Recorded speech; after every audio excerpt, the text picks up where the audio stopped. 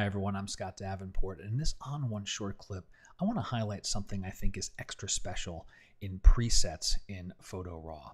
Now, if you saw some of the other videos about Photo RAW, you know that presets will include both the develop and the effects changes you add. So when you go to create a preset, you have the options to include all the develop settings, all the effects settings, as well as this gradient masks. Now it's this gradient masks one I want to talk about here. I think this is extra special. When we think about gradient mask, we think about the masking bug, but this also includes luminosity masks. For example, I have applied a photo filter to this photo, and you can see that there's a very intricate mask here. Now that mask was created doing a mask, create luminosity mask. And I press the O key. We can see this is the mask, very intricate, and it's built up based on the luminance values of this photo.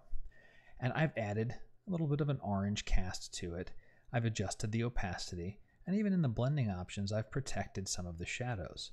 This is before, and this is after, and it's giving the sky a nice kiss of orange. When I save this as a preset, and I make sure to check this gradient masks option, Photo RAW is going to include the luminosity mask in that preset, but not the mask for this photo, just the fact that I want a luminosity mask. Now I go to a different photo, and I've saved this as this preset over here. I'm going to click on it once and apply the preset. Look at this photo filter, and I press the O key, a luminosity mask, but specific to this photo.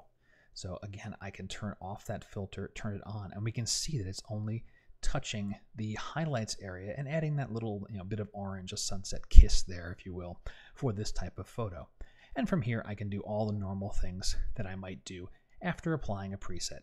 Target things a little bit, maybe back off dynamic contrast a little, taking advantage of mid-stack rendering. I can adjust anything, anywhere, and dial this in for this particular image. But the fact that luminosity masks are saved in the preset, it's incredible. You have an incredible amount of control over targeting effects to various tonal ranges without the need for intricate masking. Something really cool. I'm very excited to start taking advantage of this in Photo RAW.